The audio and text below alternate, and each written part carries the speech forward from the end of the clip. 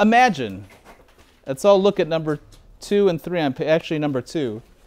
I didn't say do number 2, just look at number 2 on page 21.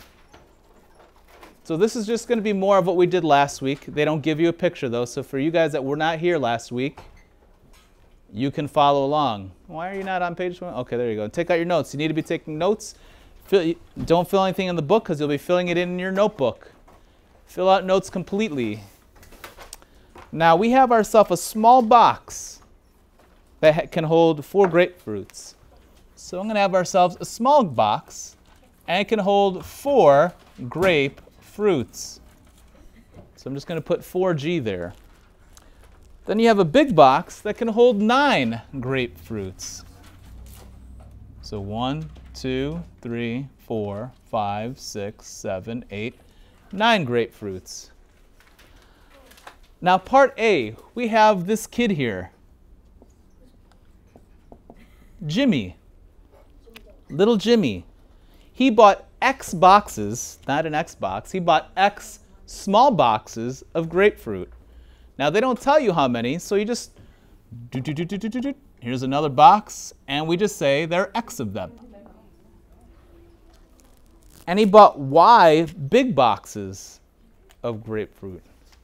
Again, we have no idea how many big boxes, so I'll just write a little and a Y. Now the question is, how many grapefruits are in the small boxes? In all these small boxes. So if I were to write small boxes, how would I figure that out? Yes? Use the other small box right next to it, and then that box before it too. Well, how many grapefruit? The question is, how many grapefruits are in these boxes? I mean, four in one box. So I didn't ask how many is in one box. I want to know how many grapefruits altogether this guy has. So he has 2 boxes? Does it tell you how many boxes he has? 4, 8. It doesn't. So this is what we'll do. If you're not sure how many yes of that, let's do part B. Let's do part B first. They tell you, what is X equal to? What is X equal to? How do you know? Where does it tell you that?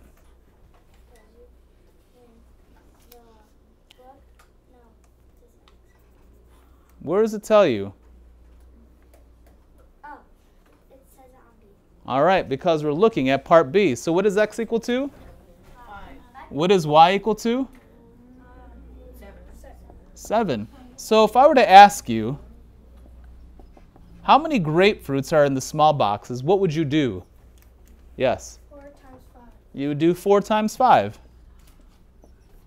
So there's 20 of them in the small boxes. How would you figure it out for the big boxes? How would I figure it out for the big boxes? Somebody else.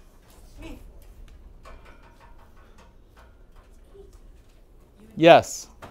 9 times 7. Okay. Any questions on where the 4, the 5, the 9, and the 7 come from? No. Do you understand where they come from? They tell you in part B that there are 7 big boxes and 5 small boxes. It tells you that in part B. You got that? So you should be looking at B and looking where it tells you that. So how would I figure out how many total grapefruits I have here? What should I do with this 20 and that 63? Yes, sir. I add it. 20 plus 63 equals 83 grapefruits. So now, this is what we do. To write it as an equation, I just work backwards. Instead of writing the number 5 and the number 7, what should I replace it with? Yes, sir. X and Y. So instead of writing 4 times 5 up here, I write 4 times X. Instead of writing 9 times 7 up here, I write 9Y. And what did I do with these two numbers at the very end? You add it. I add them. So what I do is I just add them together. I add that with that. So this is your answer for letter A. That's your answer for letter B. So me personally, I like to use the real numbers first because I can think in terms of real numbers. And then when they say write a formula out of it, I just replace whatever number they gave me, I just replace it with the letter. So I go backwards. I start with B, then I do A. Go B, and just I look at what I did in B and just rewrite it here. Here I did 4 times 5 to get that, so 4 times x to get that. Here I did 9 times 7 to get that, so 9 times y to get that. Here I added them to get my answer, so I just add them to get the answer.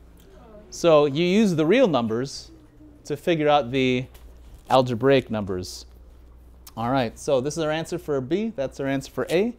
Pretty simple, yes? Let's try this next example. Come, people in television land. Hi.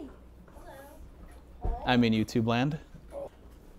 Let's look at number 3. A bus company charges its passengers the following rates for a single trip. Express the answers in terms of x, y, and or z. Now, I'm not good with the variable thing, so I'm just going to use real numbers. Let's see. 2 adults, 3 children. So let's look at part C. They want 2 adults and 3 children. Now, if I look at that, and senior citizens, doesn't it also say that?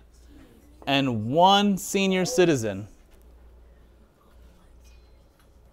So for 2 adults, how do I figure out the 2 adults? What should I write down? 2. So I'll write 2 y's. An adult is y. I have 2 adults, so I have 2 y's. What is the letter they use for children? Somebody else? Yes. X. So it'll be 3x. Do they give me something for senior citizens? Yeah. They do. What do they give you? Z. A z. And since there's only 1 z, I don't have to put the 1 there, so I'll just put z. So that's your answer for part C. If you enjoyed this video, please watch this one right here. Or you might be interested in my last video right here. One time there was nothing there. Please don't interrupt as they subscribe right here. Okay. All right, I'm going to give this kid extra homework for interrupting. The rest of you guys,